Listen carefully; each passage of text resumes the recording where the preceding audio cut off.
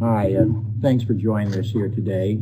My name is Arthur Day. I'm one of the neurosurgeons at the University of Texas Health Science Center in Houston that practices at the Memorial Hermann Texas Medical Center. Today I'm going to talk to you about a specific entity called pituitary tumor and try to carry you through what these things are and what the current state of the treatment is when they do need some aggressive intervention such as an operation. Now, a pituitary tumor is a type of a brain tumor. Brain tumors are, by definition, things that grow inside the brain or inside the skull next to the brain. Now, because the skull is a round box that has a certain space in them, then whenever anything grows in that space, there can be a point where the pressure starts to go up in the head. So signs of a brain tumor when pressure starts to go up are things like headache or nausea or vomiting, papilledema, which means swelling of the back of the eye, and eventually if pressure gets too high, the person will start to have a declining level of consciousness. On the other hand, some brain tumors start producing symptoms before they get so big that the pressure goes up. Symptoms a brain tumor can cause are things like seizures or some sort of specific weakness or numbness of an arm or a leg, personality changes, and in the case of pituitary tumors, they can start making changes in the way the hormones are produced by the brain. This is a picture on your right showing the skull, as I've outlined it here, with this arrow. And you can see as the arrow, here's the skull, and the brain tumor can arise from the coverings of the brain, from the brain itself, from cavities inside the brain, and the pituitary gland is this little thing sitting there right at the base of the skull, right between the eyeballs and the flat plane of bone called the skull base, at the end of the skull base, right in that particular area there. Now, when a brain tumor starts, the brain tumor may originate from something that's naturally there already, like in this case, the brain itself or those coverings I was just speaking of, or it can be called a secondary tumor, meaning it started somewhere else in the body, like in the lungs or the breast or somewhere else, and spreads to the brain through the bloodstream. So a pituitary tumor then is a primary brain tumor that starts at the base of the skull. It is not a secondary tumor, and it does not spread to other organs as it grows. Now, when you also look further at brain tumors, then brain tumors can be divided into those that start within the brain substance itself, as I've used for the arrow here, right in this brain tissue substance here, or it can arise from something on the surface of the brain and then dents into the brain. The types of those kind of tumors would be the wrappings of the brain, which are called the meninges, and a tumor of the meninges is called a meningioma, or a tumor of the nerves that are leaving the brain, and the nerves come out usually down here at the base of the skull and leave through the skull to go to the eyes or the ears, various things that the nerves do around the head, or from the pituitary gland itself, that region right in there, not inside the actual brain substance, but but underneath the brain substance. And of course, as it grows, it can grow up in towards the brain and deform the brain. So primary brain tumors are not as are outlined here in terms of the numbers or distribution of tumors. And the most common brain tumor is a tumor that arises within the brain substance. But we're talking about one of the four. So primary brain tumors are not as a tumor of the meninges is called a meningioma, or a tumor of the nerves that are leaving the brain, and the nerves come out usually down here at the base of the skull and leave through the skull to go to the eyes or the ears, various things that the nerves do around the head, or from the pituitary gland itself, that region right in there, not inside the actual brain substance, but underneath the brain substance. And of course, as it grows, it can grow up in towards the brain and deform the brain. So primary brain tumors are not as are outlined here in terms of the numbers or distribution of tumors. And the most common brain tumor is a tumor that arises within the brain substance. But we're talking about one of the 4 most common types of primary brain tumors, and that's pituitary tumors. And as you see in an older surgical series, it does account for about 5 or 10% of brain tumors that ultimately come to surgery. It's actually, though, much more common. Many of these brain tumors of pituitary type do not need surgery, but yet they're much more frequent in this table with outline. So it is a very common clinical condition. Now, where is the pituitary gland? Well, the picture on the skull shows that it's right in the very center of the head, in this bony divot right here. The frontal lobes are up at the top of the skull that you see, and the back of the head is at the bottom of the screen, and the temporal lobes are off to each side. So the pituitary gland sits in a pocket of bone that's right in the very center of the head. Now, if you then add the wrappings of the bone, called the meninges, and you put the arteries in part of the brain, you can see that it's right in the middle of some very important structures. Right next to here, I'm outlining now in the green arrow, is the optic nerves that come from the eyes. The eyes would be in this particular region over here, and the nerves then come from the back of the eyes to enter the brain. So the pituitary gland is sitting right underneath where the optic nerves are coming into the head. On either side of the pituitary gland are the carotid arteries that go to supply most of the blood to the brain. And behind the pituitary gland is the part of the brain called the brainstem, which controls many of the vital functions that your body needs to stay alive. So the pituitary gland is right in the middle of everything important going on.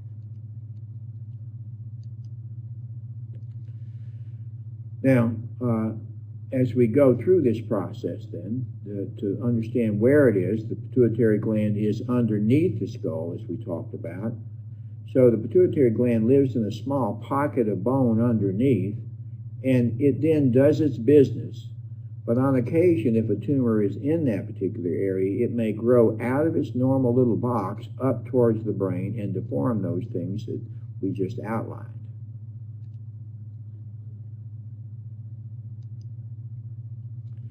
The pituitary gland then is a part of a system of which hormones are made in the body. So this is the composite of the system of which the pituitary is one part of. So the pituitary gland, I've used the arrow now and shown a box here. I did a blow-up of this particular area at the base of the skull and did an abstract of this to show the component parts of how the pituitary gland works. First, there's a part in the base of the brain called the hypothalamus, which drives all the stimulations for making the pituitary gland work. It then runs down through a stalk, all the connections from the hypothalamus, into the actual gland itself, which is buried in that little pocket of bone.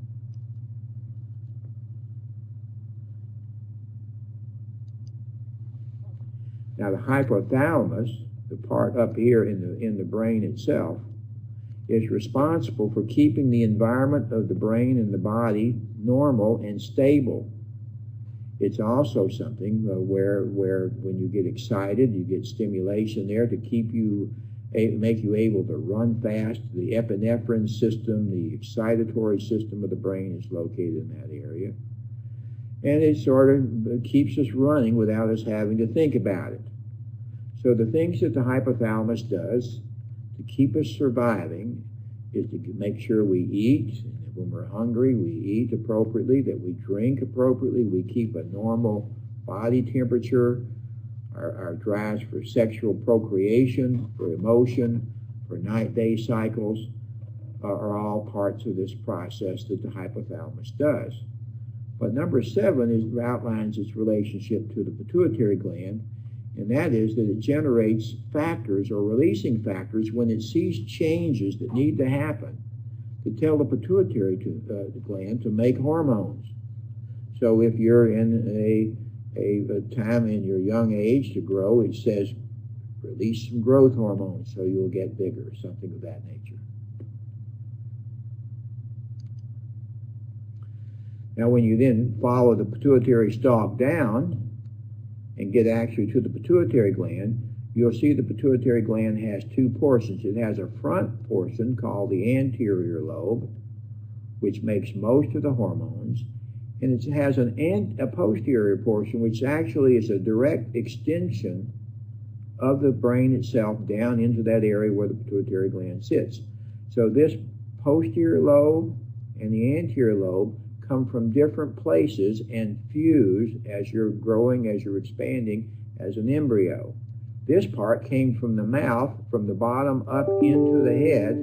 This part came from the brain as it stuck down, and the two of them fused along a line here. Now this particular front part of the brain, the pituitary, the anterior lobe, is where most of the hormones are made. They're told to make it by a message coming from the hypothalamus, and then the anterior lobe makes the hormones. And the hormones include things like growth hormone, which makes you grow until you go through puberty, prolactin, which prepares the female particularly for having their menstrual cycles and for getting ready to have a baby. There's other hormones for development of the ovaries and testes to do their business for fertilization. It overregulates the thyroid gland, and it secretes the hormone that controls a body's internal cortisone, called ACTH. So these all are the regulatory proteins secreted by the pituitary gland to keep your body working right. The first two, oxytocin and vasopressin, are hormones that are actually produced in the hypothalamus and are stored down here in the posterior gland. So the first two are posterior gland, the others are all anterior gland. And oxytocin and vasopressin are responsible for making you thirsty and drinking and controlling the concentration of your urine. Very important to keep you from getting overhydrated or dehydrated. So when you put them all together and you put them in the parts of where the pituitary gland sits, you can sort of figure out what kind of problems a pituitary tumor might do if it's present. First, it might produce mass. This pituitary gland might grow big, and as it does, it may start growing out of where it is up towards the brain. It may make the little box that it lives in so tight that the whole gland starts to fail because it's just too squeezed, in which case your pituitary function will go down. It may grow up and then hit the areas of the visual system. The optic nerves are crossing right in this area. So you may start losing vision. And it may grow up even further to fill the space of where the hypothalamus is and block spinal fluid from circulating. A condition then develops called hydrocephalus, which can make pressure go up in the head and make a person lose their mental function. On the other hand, the gland itself, since it produces so much of these important hormones, can actually secrete too much of the hormone while the tumor is small. So you can get conditions in the body in which too much hormone is produced, and that can disturb a person's ability to be fertile. It can make them grow in a very specific way or develop several other conditions that we're going to talk about in a minute. So the two types of pituitary tumor presentations are those related to the tumor getting big enough to press on things nearby, and those that are related to specific hormones created by the tumor. Now the tumor, once one gets one, can also be judged according to size. A microadenoma is a tumor, like shown over here, that is small in the pituitary gland. That little dark area is the tumor. And a microadenoma is less than a centimeter. On the other hand, as the tumor gets bigger, as is shown over here, It becomes bigger than a centimeter, and now you can see it's filled up the space where the gland originated and is now growing up into the brain and hitting the optic nerves and starting to stretch it. So if you have a pituitary tumor, one of the first questions you would consider would be, is my tumor small or large? Once it gets to be large, then it starts to bring in a whole bunch of other possibilities about what could happen. This is a CAT scan on the upper left of what a big pituitary tumor looks like. Very clear right there in the middle of the head. And of course, this picture down to the left is an autopsy specimen of a person with a tumor shown in the green arrow. And you can see just to the left and the right of them, this is the markedly stretched optic nerves coming out, and a person that was nearly blind before they died with this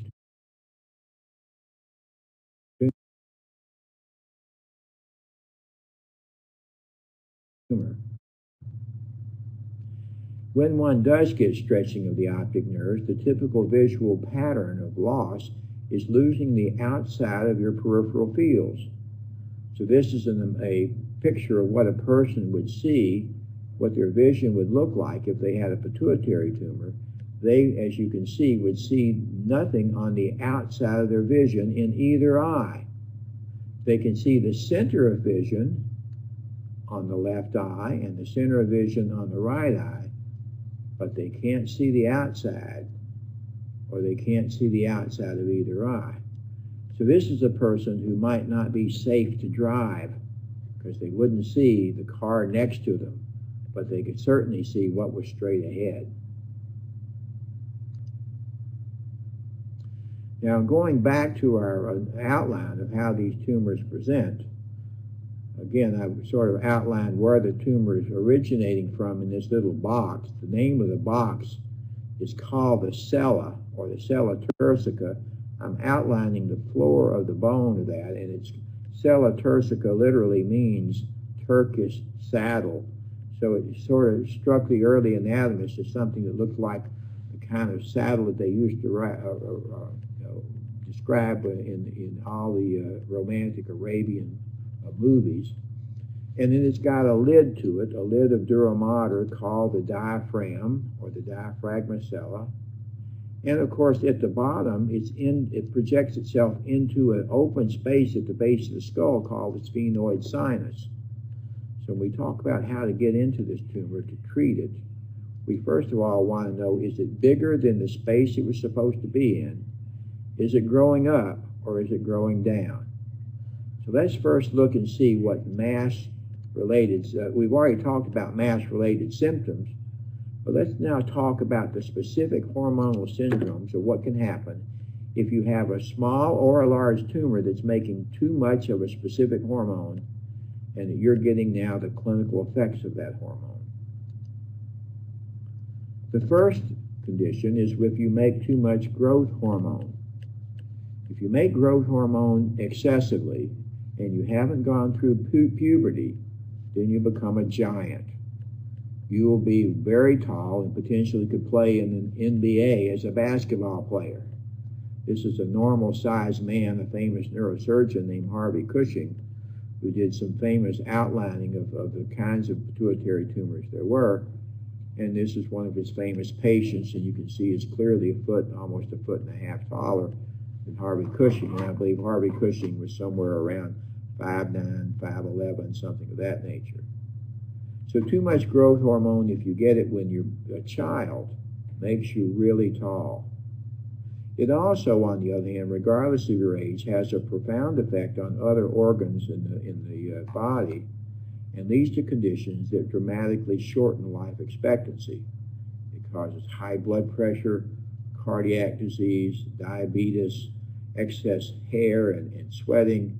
Your organs actually get bigger, and you get pigmented in various ways. You get some very characteristic facial features, which you're going to see. And that movie star who plays in all the James Bond movies called Jaws, he has a condition called acromegaly, which makes his face look a certain size, and we're going to see what that looks like up close. Acromegaly refers to the way the hands are shaped, but it does give characteristic facial features. A person then who has growth hormone excess is in danger of having a much shortened life because of all of these conditions that are side effects of too much growth hormone. One of the things they do as they get this condition is they develop a very prominent jaw feature, and you can see this very prominent jaw on this early Harvey Cushing patient.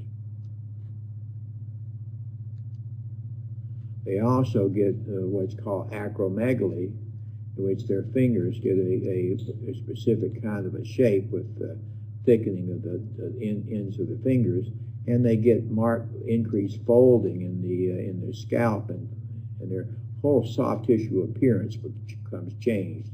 So many of these people will look very similar to each other because the soft tissues around the face get big in the same way on every single person, so they look almost like they're related. Now, a second condition that comes about from too much of a certain hormone is called Cushing's disease, after Harvey Cushing that I just described. Cushing's disease means too much cortisone, or ACTH, produced by the brain, and that produces very specific facial features, as you see the redness of the cheeks and the swelling, and these striations and abdominal protuberance, which are characteristic of this condition. So a person with Cushing's disease has too much ACTH from the pituitary gland, and they get all these side effects of high blood pressure, heart disease, diabetes, and very, very specific physical characteristics. Again, life-shortening, so a good indication for treatment. Now, prolactin is the hormone that regulates fertility and breast milk secretion. So women who are particularly affected when they have a pituitary tumor that develops too much prolactin, because they get irregularities of their menstrual cycles, and of course they are infertile. They're not able to get pregnant because the hormonal alterations there become favorable for getting the uterus ready to have a successful induction of pregnancy. There are also some very much significant effects to males as well if they get too much prolactin. So this condition is also a manifestation of the pituitary tumor being too active and producing too much hormone. A final one would be if there's some problem with the control of this hormone called oxytocin and vasopressin, which are produced up here in the hypothalamus, but then come down and are stored in the gland down here. This hormone is necessary for you to concentrate your urine, and if you were to get a mass in your pituitary gland that made this posterior gland not work, or a mass anywhere along the hypothalamus or the pituitary stalk that made the body not be able to make enough vasopressin, then you would be unable to control your urine, and you would make large amounts of urine and would become rapidly dehydrated. Your sodium would go way up, and you would then get a remarkable change in the brain swelling and your neurologic function, and potentially die because of electrolyte abnormalities. We call that condition, because it affects the amount of urine, diabetes, like diabetes mellitus, which means sweet urine. This is diabetes insipidus, which means a lot of urine, or thin urine. Now, when you have a pituitary tumor, there are 4 components of the treatment team. There's an endocrinologist who knows a lot about the hormones and hopefully can get your medical condition under control. An ophthalmologist who looks at the visual manifestations of what's going on with a person. Potentially a radiation therapist if there's a possibility that radiation might be used as a treatment. But a neurosurgeon in general is the person who looks at these and decides on an individual patient what might be the best kind of treatment if something besides medical treatment is necessary. because invariably the kinds of treatment of surgical nature are going to be under the direction of a neurosurgeon. These are the treatment options. They would include medical therapy, radiation, and surgery, as we talked about, but we're going to mainly focus on the surgical methods of treatment if you do have a pituitary tumor and you're going to think about having an operation. Now, because of the location of where the pituitary gland is, it's at the base of the skull, as we talked about. It's situated right under here in this area right here. Right in front of it and below it is an open space in the skull called the sphenoid sinus. So the hallmark of an operation to get to the pituitary gland is to go in through the nose or above the lip, build a tunnel along that path, get into the sphenoid sinus, and then go right to the pituitary gland. So the basic treatment of when you need treatment surgically is to go through the sphenoid or transsphenoidal to get to the pituitary gland, to open it up from the bottom so you don't have to go through the brain. Now this picture on the bottom left shows our view. The pituitary gland is sitting there right in the middle. It's not very big, and on either side is the carotid artery. On either side, there's also a large vein called the cavernous sinus. And there are many nerves to the further outside that go and control the face and the eyes. So this is a tight spot. And if you're going on this picture over here, this little bitty area here, you need some magnification and lots of good light to be able to treat the things without hurting the adjacent important structures. There are two methods of seeing this area well. One's called the microscopic microsurgical method, in which we put that speculum, the black thing seen on the picture on the left, into the nose and hold it open and use a standard surgical microscope to see. That lets the neurosurgeon use two hands, so it can be both hands in the field, and it really gives great visualization and lets us use our instruments that we normally would use. But it only limits what we can see right down the tube. So we can't see off to the side because we're looking only down that tube. There are now ways that we can combine a microscopic operation with an endoscopic procedure, much like the knee surgeons do when they do arthroscopy. And when they do that, they can look sideways and go in and look around the corner with various angles of their arthroscopy, just like the knee surgeon does. It then gives a significantly wider view, but on the other hand, it goes in through one nostril while you're working through the other. And so it's harder to work with two hands when one hand is holding the endoscope. And of course, its dimension of vision is not nearly as good as a microscope in terms of 3D visualization. But yet the technology now, for most transsphenoidal procedures, the surgeon selects which one of these would be the best for a particular case and would be familiar with how to use them both. Now, when you have a pituitary tumor, this picture shows you the other things that we have to consider to make sure it's a pituitary tumor. The fact is the optic nerves, as shown on the left, the carotid artery and the brainstem and the brain are all nearby. So they could all grow into other kinds of things that look like tumors but aren't. So, and since they're so close to the pituitary gland, they could affect the pituitary function, or they could look like a pituitary tumor but actually be coming from somewhere else. So there are various cysts that can occur within the pituitary gland itself. As I told you on the film on the bottom right, in the picture, there's this merger zone between the front and back portion of the pituitary gland, and you can get cysts within that merger zone, which we call Rathke's cleft cyst. You can also get inflammation of the pituitary stalk.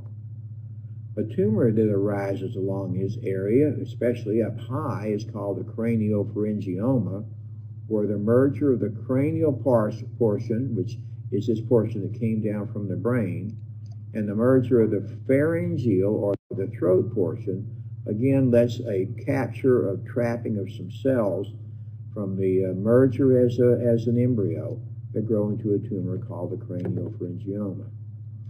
We're going to look at the other kinds of tumors, meningiomas, aneurysms, and gliomas that may mimic a pituitary tumor, all of which a neurosurgeon has to be familiar with to make sure that he's dealing with a pituitary tumor and not something else. Now, this is what a craniopharyngioma would look like. It, as I said, comes about from the junctional zone, the merger zone of the front and the back lobes of the pituitary.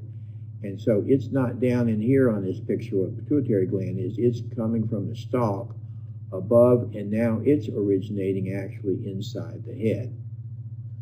So it turns out to be a common tumor in childhood, but another peak of occurrence is in the middle-aged adult, and it usually is something that will require surgery as it grows because it can interfere with the pituitary stalk and the connections between the brain, the hypothalamus, and the pituitary gland itself. As it gets bigger, obviously, it grows into much bigger spaces and deforms, and when it gets too big, it no longer is possible to even consider going through the transsphenoidal route. And so that's a condition that we would have to go through the brain by doing a craniotomy to be able to get to it, or through the head, not through the brain, to be able to get it out. Meningiomas, we've referred to a little bit, are tumors that grow from the coverings of the brain, the meninges. So anytime we see, as on this picture on the left, along the inner lining of a skull bone, it is possible that that inner lining covering of the meninges will grow into a tumor. So frequent spots of tumors called meningiomas are right next to the pituitary gland. This is the pituitary gland where the arrow is here, or right in front of the pituitary gland on this side view. Those areas, referred to as a sphenoid ridge meningioma or a tuberculum cell meningioma, are two common meningiomas that occur close enough to the pituitary gland and also affect vision that they must be eliminated from your differential diagnosis. They're more common in women, and they may have secondary effects on either the pituitary system or the visual system. Obviously, as they get bigger, they can grow, and just like pituitary tumors can cause marked mass effect, the patient can get progressive changes in their mental status and their judgment as they vision as they get bigger, like pituitary tumors. Another condition, because as we outlined, the proximity of the carotid arteries to the pituitary, is a person can get an aneurysm of the carotid arteries that can affect the pituitary gland that sits right between the two carotid arteries. This is an example of a CAT scan showing an aneurysm that looks almost identical to that picture we showed earlier that looked like a pituitary tumor. And yet when you open or inject dye into the brain through a test called an arteriogram, you can see the filling of the artery in the big bubble or balloon full of dye called an aneurysm. Here's a small aneurysm on another arteriogram besides the pituitary gland, and here's an actual picture of what an aneurysm looks like coming off a normal carotid artery right next to the optic nerve on this picture. So obviously, if we thought we had a pituitary tumor and we went in and opened up the sphenoid sinus and went into the base of the skull, and we didn't realize there was an aneurysm, and if we opened up the tumor to try to take it out, and it was an aneurysm, then there would be a massive amount of bleeding and a very catastrophic possible outcome. So we have to know that this is not the cause of your tumor, an aneurysm. We have to make sure we distinguish between aneurysms and tumors. Here's a tumor of the same type that grew to giant proportions, so it's actually acting like a tumor. And here's what the tumor looks like by going into the operation. It looks like a rock. As we take away the base of the skull, the artery and the rock can be separated, and we clip that aneurysm, and the end result in a person losing vision, gaining back much of their vision by getting the aneurysm repaired.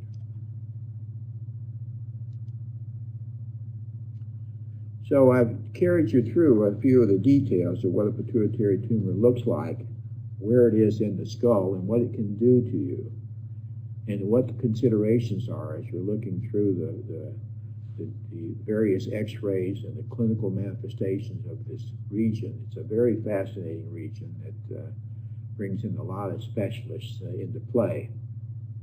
Once it reaches the point of causing enough mass effect or is not responding to medicines where the side effects of too much hormone will start to affect a person's life, then we consider interventions. The standard intervention, the best treatment for most people, is an operation called a transsphenoidal pituitary tumor removal. That's usually done with a combination of microsurgical and endoscopic visualization and removal.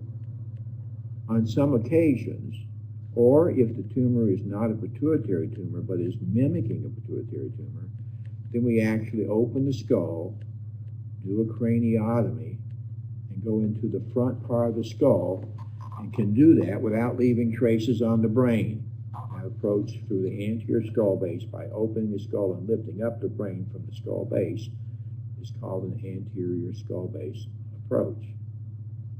When we have vascular lesions or aneurysms, the modern treatments of many of these aneurysms can be done through the arterial system in the groin. So endovascular treatments to fix aneurysms or to control bleeding from or the blood supply to various tumors are done by an endovascular surgeon. So that needs to be part of the multidisciplinary team. And of course, on occasion, these tumors have extended to places or need to be treated with radiation therapy to reduce their chance of causing continued problems, in which we use focused radiation called radiosurgery, and either radiation physicists and radiation therapists involved in the team.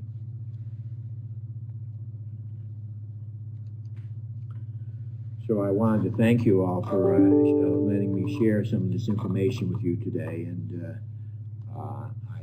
if you need any more information about this topic, we'll be happy to respond. You can get in touch with us at the Mission